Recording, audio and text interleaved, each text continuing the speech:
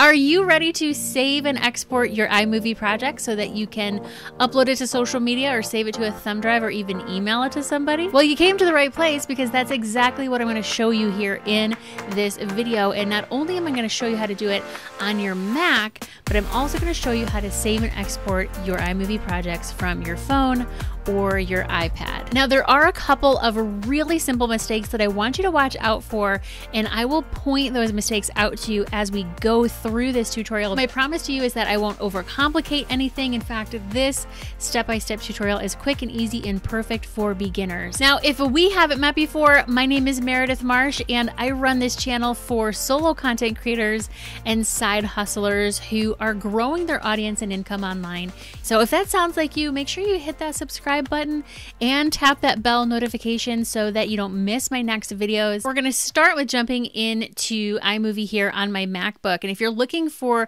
how to save and export your videos with iPhone or iPad iMovie versions, then I'll put a link down below to the timestamps, or you can just fast forward to wherever I put the arrows here on this timeline. So I have this project here that we're ready to export. It's about a 6-minute long video.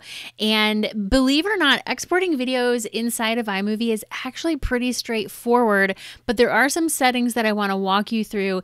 And one big mistake that I see a lot of people making, and that is when they go to share and export, they want to upload it directly to YouTube or Facebook or Vimeo, or even go straight to your email. And let me just tell you, you don't want to do that. You want to export it as a file first. That will save that video file on your hard drive, and then you can upload it to the social media that you want to, add it to your thumb drive, or send it in an email. So let me show you what I mean here. So under File and then Share, this is where you're going to export your video. You're going to choose File. If you want to use the button over here on the right-hand side, let me just scoot this over so you can see the whole thing. Just hit this Share button here, and this gives you these options here, and you would just choose File. And this is the screen that trips people up the most, because you can put in your title here, my movie, you can put in your description, you can put in some tags, but to be honest, those things don't matter. What you do want to do is make sure you select video and audio as your format. Otherwise, if you choose audio only, you're going to export an audio file. You probably don't want that. So the next thing is the resolution. I recommend just exporting it at the highest resolution that you have available. So for me, we see that we have 1080p. That's because this video was shot in 1080. Down here under quality, we have a couple of options here, and this really trips people up big time because naturally we want to have the best quality video, right? And so a lot of times people come in, you choose best, the ProRes setting, and then you can't email it to anybody because the file size is so big. You don't need to use this best setting. This ProRes quality is not going to be for you unless you're going to be broadcasting your video like on a movie screen. Stick with either medium or high quality, even go with low quality, especially if you're planning to email this video. One thing to pay attention to here is the file size, which is over here where it says 686.9 megabytes estimated. So we have an almost 7-minute video at almost 700 megabytes, which is pretty much on par with what I would expect if I was exporting a video with a more professional grade video editor. If we move on down to this low quality, that cuts that in half. So if you have been exporting your videos with iMovie and then finding that you have trouble emailing them to somebody, it could be just that the file size is just too big, and you can go ahead and export at this low quality setting, and I promise you it's not going to come out looking low quality. It's just that it's going to have a smaller file size. It's going to be a little bit more compressed, but it's going to be perfect for emailing. And of course, the length of your video is going to determine your file size as well. So for me, if I was exporting a YouTube video, I would just stick with this medium quality here. I don't have any reason to go any higher than that. And for the compression, I would go ahead and choose better quality on that one. And then we're going to hit next. You're going to give a name to this actual file here. So mine is called my movie. Hello, it's going to save right to my desktop.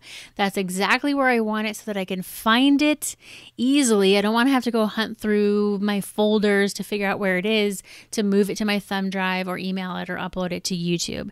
So I'm going to hit save, and exporting your video will take several minutes. Again, it really depends on the length of your video and on your computer's processing speed and all that kind of good stuff. And up here on the top right, you have this little pie chart here that kind of acts as a clock, and it will show you how far it is at actually exporting this video. Now, if you did want to upload this to YouTube, just wait for your video to be done exporting here on your desktop. Come to this plus button, this create button, go to upload your video, and then you'll be able to drag and drop this video file right here into YouTube and upload it from there. So you can do the same thing with Facebook, you can do it with Vimeo, you can do it with LinkedIn, wherever it is that you want to put this video online, you can go ahead and just upload it. Now, if you wanted to move this to a thumb drive or an external hard drive like I have here, you would just find it under your locations in your menu bar here, inside of your folders, and just literally all you have to do is find the video and move it over wherever it is that you wanted it to go, and then you have it on your thumb drive. Now, I promised I'd show you what to do if you wanted to email this video to somebody. Now, I use Gmail, highly recommend Gmail. It's totally free and easy to use.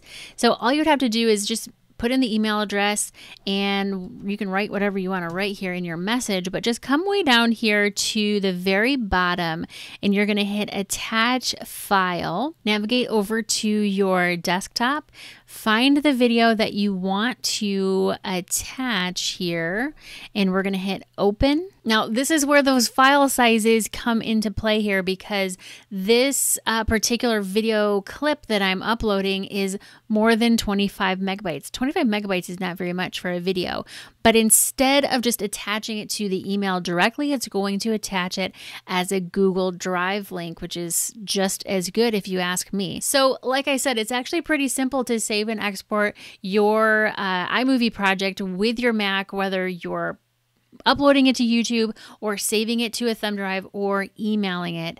Now, what about your iPhone? What about your iPad? How does that work? Well, it is a little bit different because we're going from a computer to a mobile device. Now, over here on my iPhone, I brought in a similar clip. It's just a smaller clip here on my phone. So what you see here is the timeline, and when you're done doing the actual editing, you're going to hit done in the upper left-hand side, and then down at the very bottom between the play button and the trash can, you're going to find that export or share option.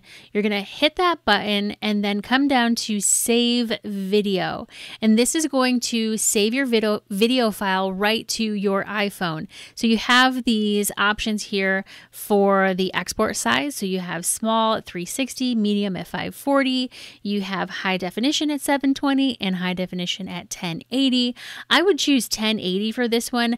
Just be mindful of the fact that if you are planning to email this, you're going to want to watch your file sizes here. Or if you're running out of space on your phone, like I usually am, you're gonna maybe run into some issues there. So just keep an eye on your file size.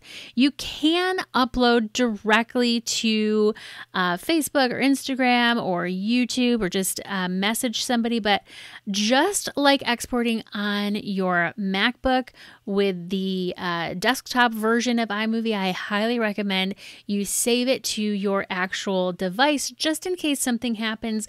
Who knows, if the app crashes, or if your phone dies while it's exporting, you don't really know where it went. So save it first and then upload it to social media or email it. Okay, so over here on the iPad, so just hit done up in the upper left hand corner, and then we're going to hit this share button down here at the very bottom. Now, my iPad is pretty old, so the software may be out of date compared to what you're seeing, but if you scroll on over here, what we want to do is is hit this save video option, and I'm going to choose the 720 resolution. Now, this video here is not the same one that I just showed you on my Mac and on my phone because I couldn't get it over to my iPad.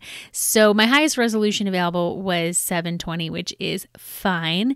And again, you have these other options here where you could go directly to YouTube or email or open it in something else or even upload it to Instagram, but you're gonna want to save it to your iPad first, and then you'll be able to open it here on your Photos app, and then you'll be able to email it or upload it to your social media right from your iPad. Hey, if this video was truly helpful for you, make sure you give it a big thumbs up. It helps other people find it on YouTube. And if you really enjoy learning how to edit your videos like a pro, even if you're a total beginner, make sure you hit that subscribe button before you go as well. And I have a whole list of tutorials over here that are perfect for beginners, so I'll let you dive into that next.